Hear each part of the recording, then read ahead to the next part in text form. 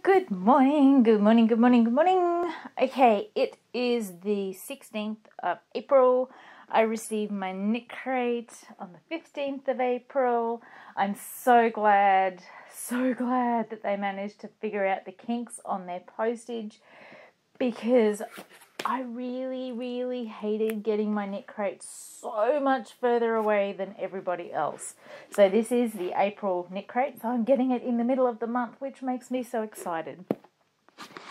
The colour choices this month are based on insects, so the potential for awesomeness is pretty big. Okay, so let's do the flip out. You guys get to see which colour range I got before me. Is it green or is it red? Which one is it? It is red! Yay! Oh my gosh, that is such a pretty red. So this colourway is Ladybird or Ladybug. What are they calling it? Ladybug. The other option was a really nice green, and they called that one Leaf Eater. So this is the Ordine Wools, which is their house brand, colourway Ladybug, 85% merino, 15% cashmere, DK weight, 302 yards or 276 metres, 100 grams. Suggested needle size 3.25 to 3.75 millimetre, hand wash only, lay flat to air dry. And then the colour lot. That's so cool. Okay, so let's have a look at the book this month. Oh, ladies and gentlemen, look at the paper this month. Oh, that's such a good paper. Good choices. Good choices. Oh, okay. Catalogue. Those were the colour choices for the general knit crate box. Pretty cool. Ladybug or Leaf Eater. I actually haven't seen a caterpillar like that before. They're pretty cool. Shield Bug, I think it is, was the sock crate. The patterns, Chrysalis by Liliana Bruce Kremenko. Sorry, sweetie, can't pronounce anything. Hopefully that is in focus. Then we have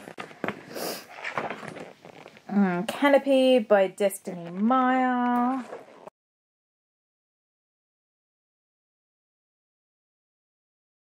I have the sock pattern Undergrass by Stephanie Voyer.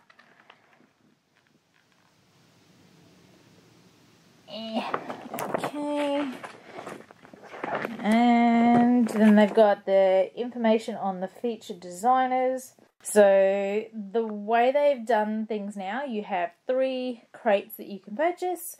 So you've got your quarterly Malabrigo, you have your regular knit crate, and you have your sock crate. They've got rid of the artisan ones altogether.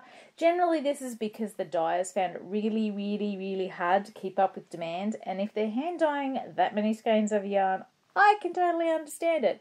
So what they do now is they do a pop-up shop each month for the yarns that would have appeared in the artisan boxes, whether they be sock or regular artisan knit crates. And I think it ends up giving a wider range of yarns available because the dyers are able to give a selection rather than just one particular type of yarn. Blush Fibre Company is the artisan one this time around. Their coloured selections are pretty damn cool. You can go to their YouTube channel, which is linked in the description bar below, to see a sneak peek. Well, it's not really sneaky anymore because the pop-up shop has been up for a little while. And you can see those yarns. If you are a Knit Crate member, you get to enter the Member Central area and get these yarns just a little bit cheaper than the public. And then when they have their double down each month, those yarns will become cheaper again for members.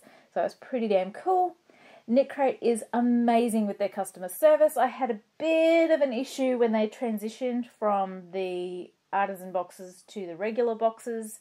It didn't continue my subscription over, and I really wanted to get some of the Lantana yarn that I got in February's box, I think it was, and I couldn't. And happenings, I figured out what the problem was. I let them know what the problem was. They fixed, well, I fixed it myself, but they were acknowledging that yes, that is exactly what had happened. They got back to me as quickly as they could. They were respectful. They were wonderful. They did their utmost to fix the problem, and they gave me the option to fix the other option that happened, which was it didn't give me a March box. For some reason, like if you joined up just regular in March, you got the March box. You didn't have to wait till April, but for some reason it sort of skipped over March, which I was kind of okay with because the yarn in the March box didn't really tickle my fancy, so I was kind of okay with it. So yeah. Anyway, great work on customer service, Knit Crate. There will be a link in the description down below. If you wanted to join Knit Crate, you get $10 off and I get $10 worth of kickback. So it's not a sponsored video, but it is going to be fabulous if you want to start your Knit Crate subscription. You too can get the option of Leaf Eater or Ladybug or Shieldbug if you want the sock membership crate by using the link below, or like you can do that until they sell out in April, or you could hold over and next month's theme is Farmers Market. Do you want to see the colour ranges? I don't quite know how I feel about this, so I'm hoping they're going to have a purple, and I really, really, really want the purple because the greens and the colours are a bit meh. I don't want pink and I don't want orange and I don't want green. I mean, the Leaf Eater green was nice, but no. Okay, so ready? Look at those colour selections. Aren't they amazing? They're phenomenal. Hopefully they're in focus. I can't tell right now. Okay, anyway, this has been my Knit Crate unboxing for April. I hope you're all having a wonderful month. I'm possibly going to shoot another video today showing some goodies that I have recently acquired in the yarn realm. I went to a craft show over the weekend just gone, and I was extraordinarily restrained, or at least I think I was. Some people may not agree, but I was extremely restrained. So keep an eye out for that one. Hopefully I'll get it shot and edited today, and it will go up within the week, hopefully. Have a fantastic day. Have a great month. Do something beautiful. And happy yarning. Bye.